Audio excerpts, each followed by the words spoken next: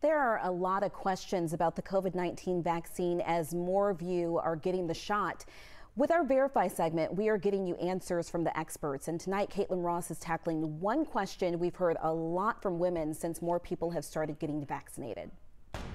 We got this question from a viewer right when I was starting to wonder about it myself. Talking to the women in my life, all of them seem to be hit harder by the side effects of the COVID-19 vaccine than all of the men I know who have gotten it. So could that be true? Are women getting hit harder by the side effects? Our sources are the CDC Vaccine Safety Monitoring Report and Dr. Michelle Wan and physician assistant Natalie Schmitz. They run Viral Solutions, a COVID testing site in Atlanta. They both work in emergency medicine and they're both vaccinated. The day after my second shot is when I had symptoms.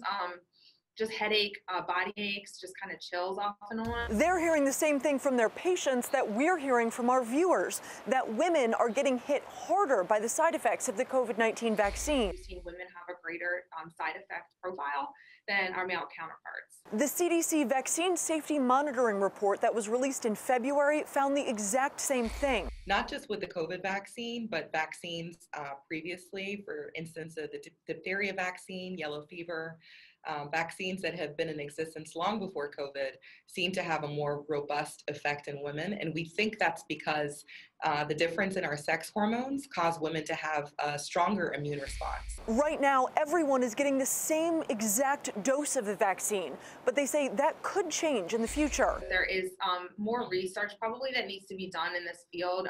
There is some metabolism issues as far as how women and men metabolize drugs differently at times.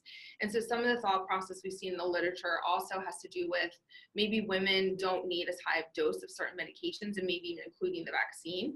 And that might be why we're having a higher side effect profile. They say that shouldn't stop women from getting the shot. It should just be something that they're aware of. So we can verify that, yes, women are getting hit harder than men.